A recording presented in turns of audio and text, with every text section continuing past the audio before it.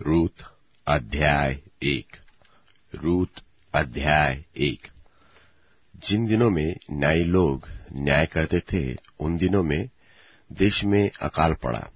तब यहूदा के बेथलहेम का एक पुरुष अपनी स्त्री और दोनों पुत्र को संग लेकर मोआब के देश में परदेशी होकर रहने के लिए चला।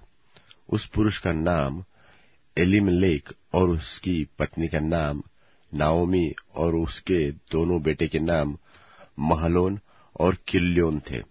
ये एफ्राती अर्थात यहूदा के बेथलहेम के रहने वाले थे और मोआब के देश में आकर वहां रहे।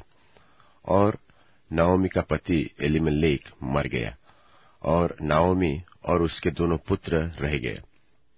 और इन्होंने एक एक मोआबिन ब्याह ली। एक स्त्री का नाम तो ओर्पा था और दूसरी का नाम रूत था।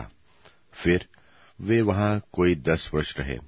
जब महलोन और किल्योन दोनों मर गए, तब नाओमी अपने दोनों पुत्रों और पति से रहित हो गई। तब वह मोआब के देश में यह सुनकर कि यहोवा ने अपनी प्रजा के लोगों की सुधि लेके उन्हें भोजन वस्तु दी है, उस देश से अपने दोनों बहुओं समेत लौट जाने को चली। तब वह अपनी दोनों बहुओं समेत उस स्थान से जहां रहती थी निकली, और वे यहूदा देश को लौट जाने का मार्ग ले लिया। तब नाओमी ने अपनी दोनों बहुओं से कहा, तुम अपने अपने मैके लौट जाओ, और जैसे तुमने उनसे जो मर गए हैं और मुझसे भी प्रीति की है, वैसे ही यहोवा तुम्हारे ऊपर कृपा करे। यहोवा ऐसा करे कि तुम फिर पति करके उनके घरों में विश्राम पाओ। तब उसने उनको चूमना, और वे चिल्ला चिल्लाकर रोने लगी, और उससे कहा, निश्चय हम तेरे संग तेरे लोगों के पास चलेंगे। नाओमी ने कहा, हे मेरी बेटियों, लौट जाओ। तुम क्यों मेरे संग चलो? क्या मेरी कोख में और पुत्र है जो तुम्हारे पति हो? हे मेरी बेटियां, लौटकर चली जाओ, क्योंकि मैं पति करने को बूढ़ी हूं। और चाहे मैं कहती भी कि मुझे आशा है, और आज की रात मेरे पति होता भी और मेरे पुत्र भी होते, तो भी क्या तुम उनके सयाने होने तक आशा लगाए ठहरी रहती और उनके निमित्त पति करने से रुकी रहती? हे मेरे बेटियों, ऐसा न हो, क्योंकि मेरा दुख तुम्हारे दुख से बहुत बढ़कर है। देखो, यहोवा का हाथ मेरे विरुद्ध उठा है।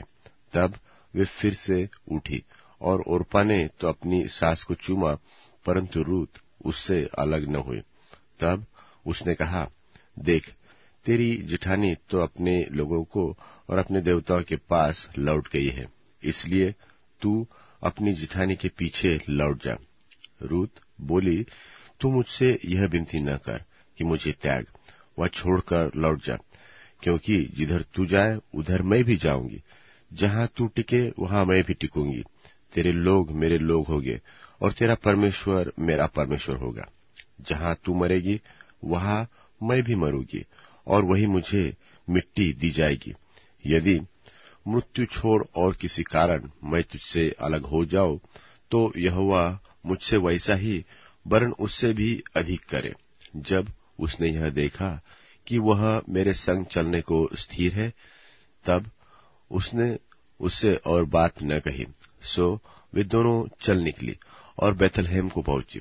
और उनके बेथलहेम में पहुंचने पर कुल नगर में उनके कारण धूम मची, और स्त्रियां कहने लगी, क्या यह नाओमी है? उसने उससे कहा, मुझे नाओमी न कहो, मुझे मारा कहो, क्योंकि सर्वशक्तिमान ने मुझको बड़ा दुख दिया है। मैं भरी पूरी चली गई थी, परंतु यहोवा ने मुझे छूछी करके लौटाया है। सो जबकि यहोवा ही ने मेरे विरुद्ध साक्षी दी और सर्वशक्तिमान ने मुझे दुख दिया है, फिर तुम मुझे क्यों नाओमी कहती हो? इस प्रकार नाओमी अपनी मोआबिन बहू रूत के साथ लौटी, जो मोआब देश से आई थी, और वे जो कटने के आरंभ के समय बेथलहेम में पहुंची।